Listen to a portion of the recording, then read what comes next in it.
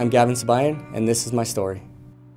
I joined the military in 2005, and we actually started a company, which was the 543rd Military Police. Got deployed in 2006. Within the first 2 weeks, it wasn't good. We lost 2 of our guys. We regrouped, got back together, and we finished our missions. And that's all you can do. I mean, we still think about them all the time. There's not a day goes by that you don't think about your friends that you've lost. It gets hard, but then you look back and be like, let's celebrate the best times we had with them. So an IED is an improvised explosive device. And over there, they hide them. And it's just one of those things that if you don't see it, sometimes you find them and sometimes you don't know where they're at. I got hit by 3 IEDs within 30 days.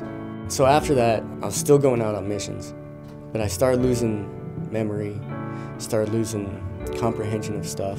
I had no desire to go home. I wanted to stay with my guys. They're like, you're going home, soldier. And I'm like, it's just one of those things that is... After I got back from Iraq into the States, I started getting help. And then I spent a couple years at the Warrior Transition Unit. And then after that, I got out of the military in 2012. So I was in for 6 years. When I had my stroke, I had no clue what it was. It didn't affect me. A week later, I had a second stroke, and I couldn't open my hand. My whole right side was like kind of numbish, and I couldn't walk right. I think it affected my family more than me, because it's been harder on my wife than it was on me, harder on my kids, trying to figure out how to get them through stuff, and me trying to figure out how to use my left hand because I was right-handed. And at that time, I didn't want anything to do with the team. I didn't want to play soccer. I was just like, I'm done. I'm content with who I am. But then when they contacted me and everything, I was just like, you know what? I gotta do this.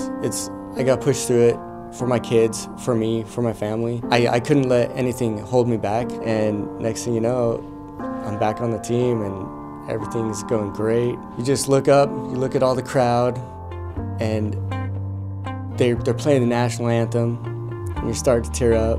When they announced my name, I just start crying, because I was like, I'm here, and I'm honored to wear the crest. I'm honored to be here playing for my country. So it's just amazing.